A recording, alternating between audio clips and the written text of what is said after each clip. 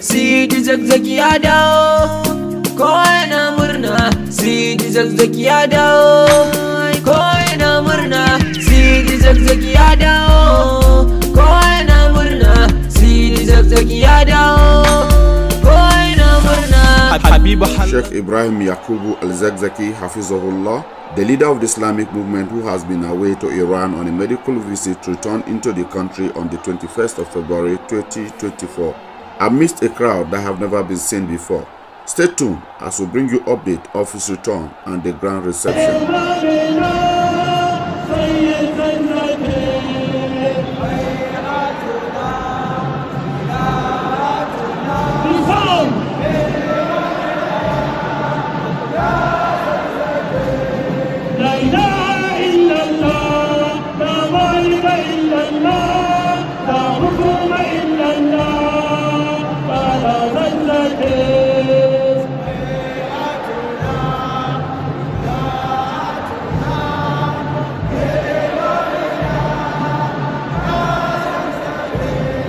The news about his return was made available to the public few hours ago, but within 24 hours, people were able to make it from all walks of life across the country, and the Mashood Abiola National Stadium in Abuja was filled to capacity.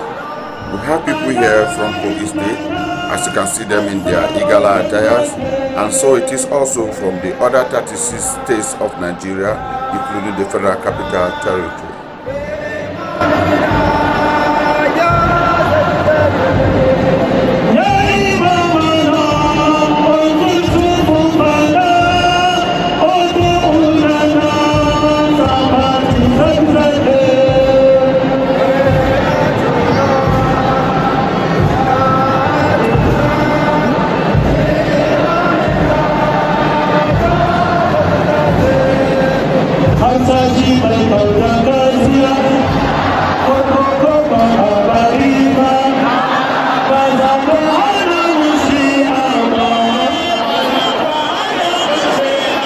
According to the information made available to the public, the return flight of the Sheikh was scheduled for 10 a.m. on Wednesday morning, and as early as 7 a.m. people were already gathered at the stadium with joy and enthusiasm awaiting the return.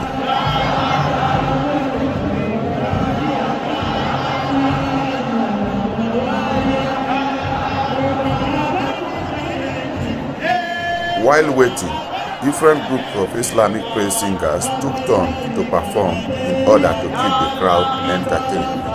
That include musical groups from the Yoruba Kingdom, the Hausa Kingdom, and all other tribes in Nigeria that have their representative present at the National Stadium.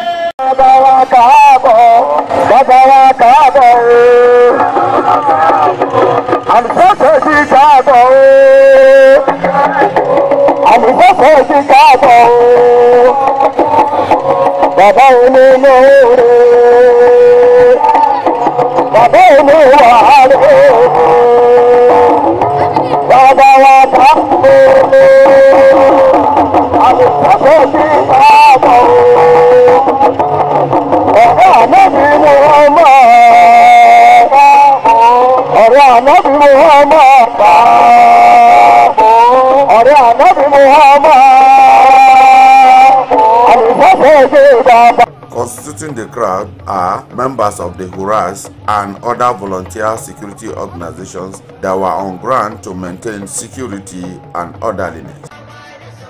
In an interlude, before the arrival of the main guest for the day, here comes a group of scholars, sheikhs in their own ranks, in preparation for the final arrival of the awaited sheikh.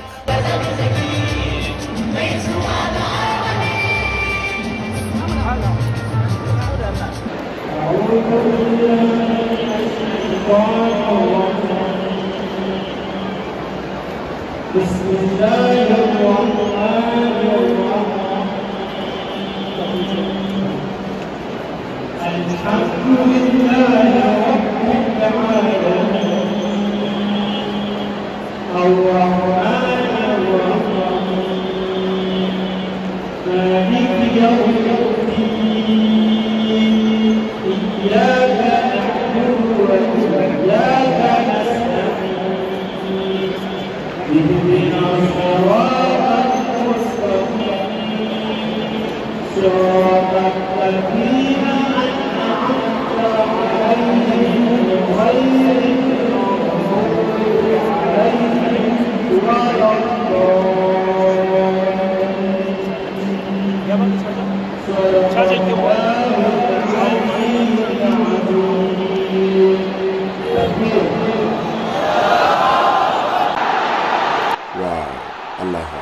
This is wonderful. This is unprecedented. Here comes the moment when the Shaikh himself arrived at the stadium. And as you can see for yourself, the waiting is worth it. This is the man that the world has been waiting for. This is the man that have kept everybody waiting today. And you can see that the waiting is worth it.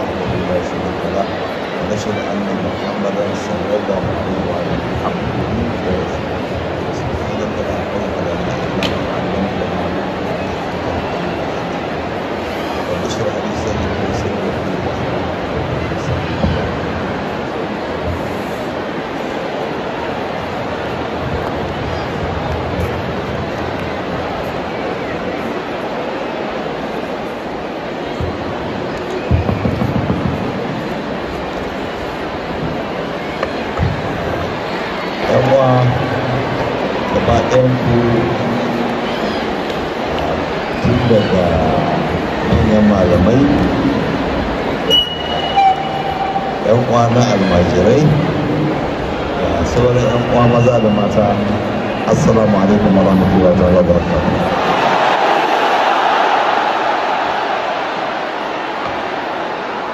Zan fara da ba da haƙuri da neman kusuri na ganin cewa abinda aka shirya asalan shine jirginmu zai sauka ƙarfe 7 na safe ne a nan Abuja, kuma don haka aka shirya cewa nan wurin ma za a fara zuwa tun 7 zai zama muna sauka za mu gana da wa'yansu ba'arin 'yan uwa a nan filin jirgin sama, sannan sai mu rutu gaba ɗaya sai mu zauna sannan sai mu magana da mutane.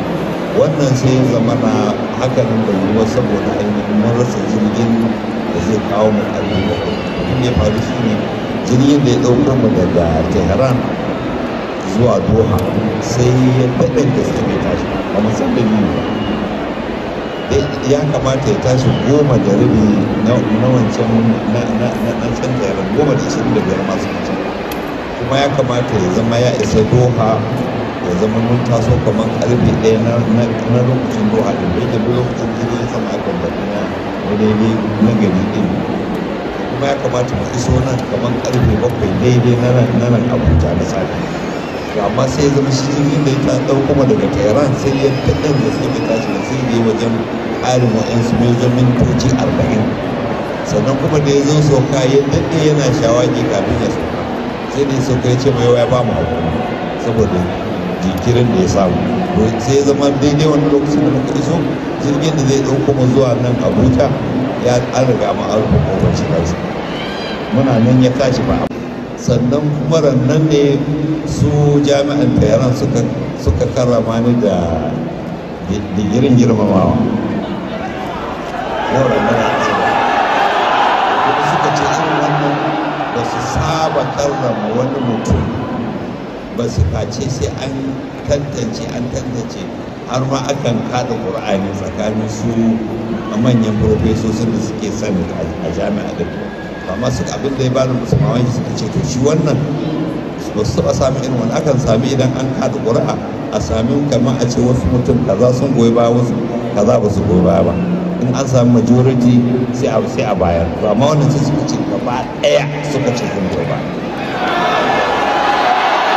Iya tashi sama da 30,000 kuma ba a san lokacin da zai kare, kuma an kisa ne ba ji ba gari. Har ma lokacin da je jamkaran wani babban mun haɗu da wasu Falastina sun zo jamkaran da muka gaisa, sai nake masu sai ba suna man wai tafiya ya wai su a daɗin wai yayan mu sun ci haba wanda za a mashi da ake alhali iyalai ne ake sharewa gaba ɗaya. Daga iyalai mutum 20 da an kai ko an kashe kowa da ko mutum 10 an kashe kowa da kowa da uba da ƴaƴa da jikoki duk gaba da an kai. To sai ɗaya mai sun ce musu a yanzu bin a gidansu an kashe mutum 100 a gidansu. Sai wanda suke ke da uban kaka da ko kaka da mutum ko wuce da aka ko da kuma har wala a cikin abin da muke musu mun lokacin da muke tare abin da ya faru da samu da mu muna tare abin da ya sami iyalan gidan annabi. Wannan ya sa muke ganin abin da ya sami mu ƙarami ne ba shi komi ba a kan irin abin da aka yi ma a gidan annabi. Saboda haka wannan ma ya kaukan noma da ya awon wani ne masu misali da cewa ni a bisa gaskiya ma duk da na yi mutan shahada wa'anda suka shahada, amma musamman na ƴaƴana, amma ban koka gani idan wani ba sai randa. Man, who are you in this gathering?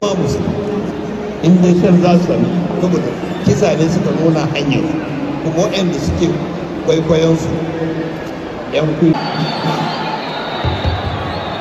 After all said and done, let us hear from those that participated in this program, and we're going to hear from them in Igala language, in Hausa language, and in English language.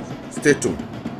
Distinguished sir, for the sake of our viewers at home, can you please tell us what is your name and who are you in this gathering? My name is Shaikh Ahmed Bello.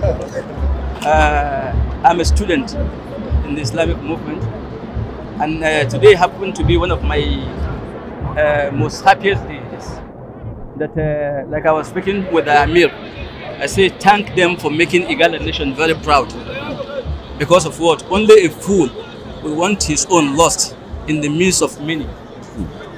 When they came in fully with Igala regalia. I felt very happy to my bone marrow. Just like Amir has spoken in Igala, there's a revolution in the pipeline. There's a Messiah, a divine Messiah that Allah has appointed. Whether you like it or not, Allah does not consult before He bestows His favor. And if you refuse to follow He who He has endowed with His favor, at the end of the day, you lose the game. In summary, I just want to give 3 advice. That the Igala nation should wake up to a realistic reality.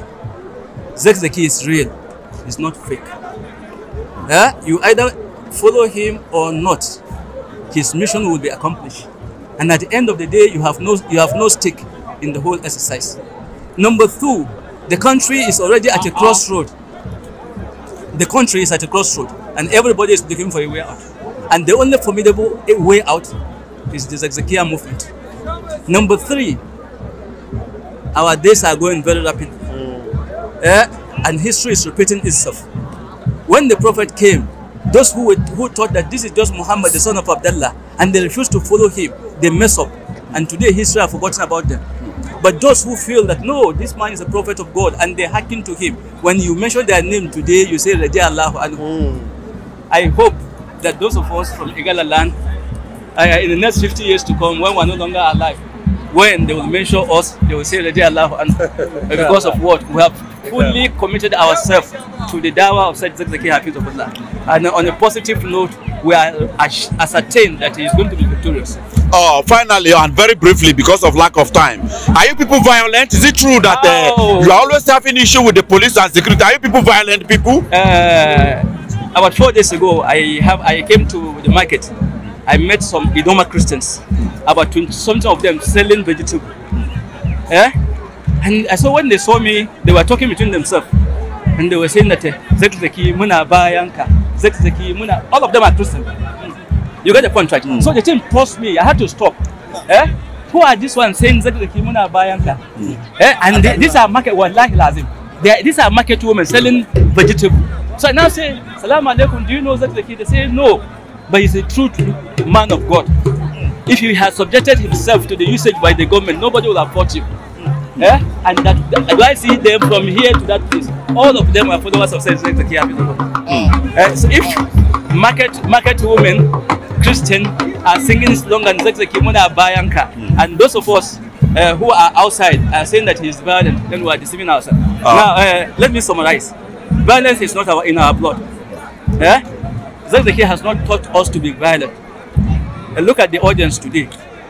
For instance, the entire population in this stadium is not up to 5% of our total population. From my house, we are 9 of us. Only me attend this program. Out of 9 minus 1, how many is left? How many percentage is that? I came with somebody in his house, there are 10. Only him came in my company. You understand? And so in the whole of Kaduna, those of us who came from Kaduna are not up to 50 or 100.